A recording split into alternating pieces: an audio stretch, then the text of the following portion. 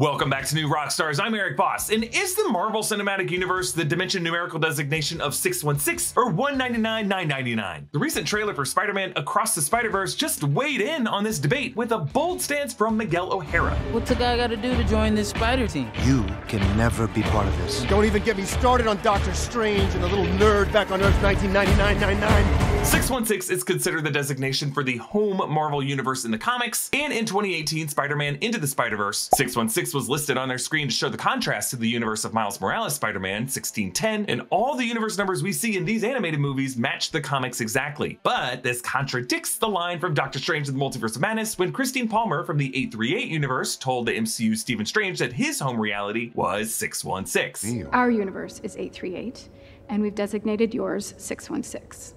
Oh, you guys sure must know a lot about the multiverse if you got someone going around naming realities. A very disruptive declaration from Marvel Studios, because for many years the MCU had been known as 199,999, a distinctly different universe from the home universe of the comics, 616. But over the years, the MCU has begun to mention 616 more and more. And today's video is sponsored by Babbel, one of the top learning language apps in the world. Babbel specializes in preparing you for real-life encounters and situations. And New Rockstars, we've been using Babbel for a while now, and it's great. Studies have shown that 15 hours of using Babbel is the equivalent of a semester of college Spanish. And 15 hours in Babbel flies by like nothing. You can watch videos, listen to podcasts, play games, or do sessions, whatever kind of learning mood you're in. Babbel's got something that fits the bill. You're learning, but it's gamified enough to be legit fun too. I have daily goals and achievements I can unlock as I learn the language. At this point, I've been using Babbel long enough that I've leveled up from the hello, goodbye, please, and thank you stuff to the more interesting things like siempre como demasiadas palomitas de maíz cuando veo películas.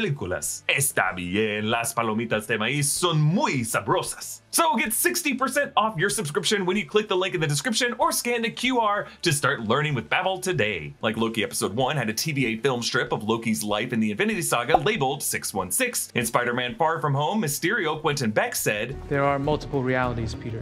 This is Earth, Dimension 616. I'm from Earth 833. 616 was written on Scott Lang's storage locker in Avengers Endgame. 616 was one of many things written on Eric Selvig's chalkboard in Thor the Dark World, though you could say those last two might have just been set designer Easter eggs, and many Marvel Comics fans point to Quentin Beck being a liar and say that the TVA and Christine Palmer might just be lying or mistaken, that the TVA was one massive con anyway, so they can't really be trusted, and Christine Palmer's numbering system would just be how she and the Baxter Foundation categorize the realities of the multiverse, and that doesn't make 616 the true objective number of the MCU. They point to examples in the comics that reference the live-action movies as a separate universe within the same multiverse of the comics, like in 2013's Young Avengers Volume 2 Number 8, a passport shows their passage through the multiverse, which includes a stamp from Earth 199,999. This has also gone the other way. In the first Captain America film, kids read the exact issue of Captain America #1 from 1941 exactly as it looks in the comics. Iman Vellani, the MCU's Kamala Khan, weighed in on this after Multiverse of Madness came out. I'd like to say that's 616.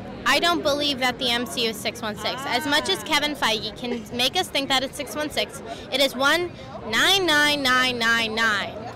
Vellani went on to say in other interviews, all this happened because Kevin Feige made a joke in an interview about how long the MCU would stand for, and he said 199,999 years. But we need a number, and you can't take it from the Marvel Comics canon, because that was like the main comics canon where all the main events took place. I was actually able to ask Iman Vellani about this last year. All right, I gotta ask you, I read the Reddit AMA where you said that after you said that the MCU wouldn't be 616 on the red carpet, that I guess Kevin Feige saw you the next day and stared you down and just went like, and walked away. I think about that every day. Okay.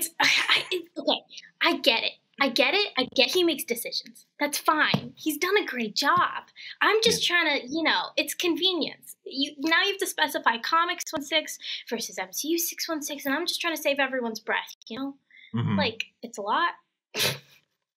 Yeah. Kevin just doesn't like 199,999. Now, you may be watching this wondering, why are people so pissed off about this? Well, for Vellani and many others, it's just confusing. Marvel Comics have used 616 for the primary Earth since 1983, a Captain Britain storyline written by David Thorpe, who in 2020 was asked by Marvel.com how he came up with a numbering system for the different universes, and he said, obviously, it has something to do with 666, the number of the beast, 666 minus 50. Well, there you have it. As always, Mephisto was behind it all. Goodbye, everybody.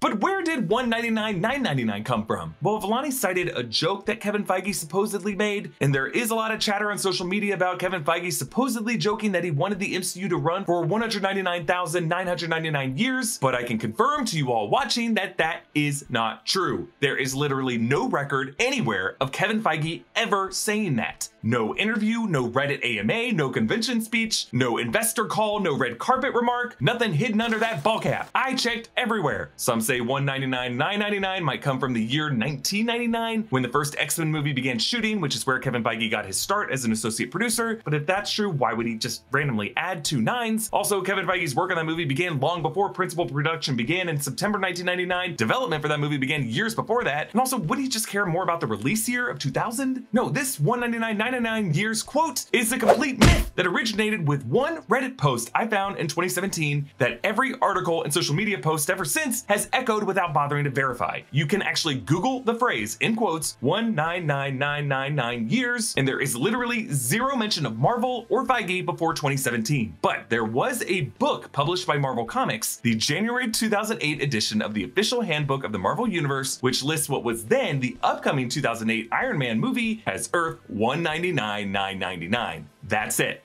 One reference book published by a different division of Marvel Entertainment that likely had little understanding of the complex world the MCU would grow into. Kevin Feige himself certainly didn't, and that's why we don't have any real Feige quote about this. It came from a division of Marvel that he had nothing to do with, and he's the one who keeps getting asked about it. I think by making these 616 references, Kevin Feige wants to claim the cinematic universe as the primary source universe, a film adaptation of the main universe of the comics. He wants people to think it's the same thing, but in movies. But that is the frustration comics fans feel, because for people who found their way into Marvel through the MCU titles, that's no big deal. Number it whatever you want. But for readers who found their way in through comics issues before they were adapted into films, labeling the movie universe 616 might feel like it's demoting the importance of the source material that they grew up reading, as if these pages are not the true version of the overall narrative. These readers feel that the comics are the pure gospel with a numbering system that already works, and that Kevin Feige is a temporary steward of this current era of film adaptations that represent just one interpretation